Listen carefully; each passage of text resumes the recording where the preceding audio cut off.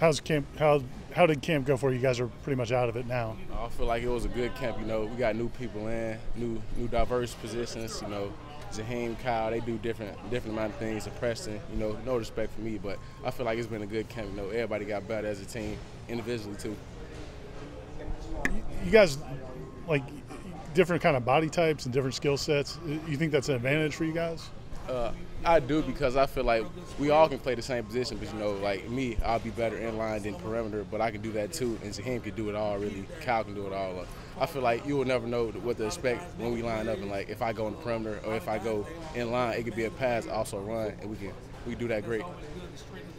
Basketball background maybe help you when you're going downfield and you got a chance to bring the ball one-handed, for example? I feel like mostly when I played basketball, I really didn't box out for rebounds. I just jumped for them. You know? Like that one hand, just like grabbing the ball. Like my hands are large, so I feel like it transferred good. Like even gripping the ball, like basketball is way bigger than the football, so you know I feel like it translated good. You added a little bit more weight this year. It looked like, based on the roster, it looked like you might got a little bit bigger and stronger. Yeah. Was that how's that been for you? I feel like I still can operate the same as 275 to 280. You know, I feel like from 270 to 285, like I still operate the same. You know, but I know I beefed up a little bit doing all summer camp, all fall camp, spring. You know, I feel like I got a lot stronger. It looks like your speed's still the same, right? Yeah. Really, I think my speed always is gonna be there. It don't matter what weight, like 280, 260. I feel like, but 260 I might move well, better in routes, you know. But I like playing that from 270 to 280 and 265. Like I like that weight, good weight on me. Basket nickname still appropriate, or do you want to kind of shed that maybe? Really, I don't really say too much when they say it. I don't push it away, but like I embrace it a little bit. But I ain't gonna call myself a bitch because I still call myself Markeston.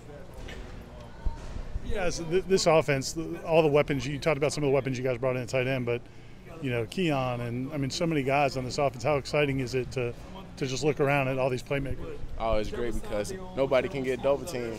You know, one-on-ones, we all going to have one-on-ones across the board. You know, you can't double team the outside receiver and lead a slot by themselves, and we still can work one-on-ones, you know. So I love it. It's going to open up the field a lot for everybody, really. You, like, you know, from where you were when you got here, like, I mean, you were new to football, really. Do you ever think back at how far you've come? Always. Like, I can see the progress in myself from, like, even from last year. I feel like this year I took another step. Even with Jordan Wilson and Cam, you know, was here, like, I feel like I was learning from now. Then the next year, I grew a little bit, and now I grew a little bit more. So I feel like it's all been a good development. And Coach Yak talked about how coming out of high school, like a lot of schools weren't even looking at you really because you hadn't played much. I mean, what's your relationship with him like? Coach Zach, my dog. Every time he was at Tennessee when he was recruiting Darian, he used to always come to the school and talk to us. You know, I always had a connection with him. Was it like working with Coach Thompson on a daily basis? You really never know what to expect. Some days he might just be cool, calm, and some days he might just be crazy. He might act crazy, have like too much coffee. Like you never know what to expect. But he's a good coach. I love him.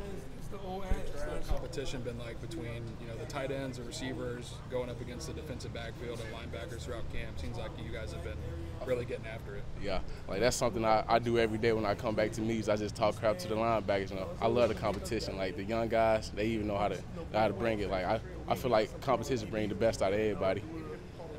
Now being really the most experienced tight end that Florida State's bringing back, being a guy that's been here for a couple of years, what's it like kind of stepping into a little bit of a leadership role now?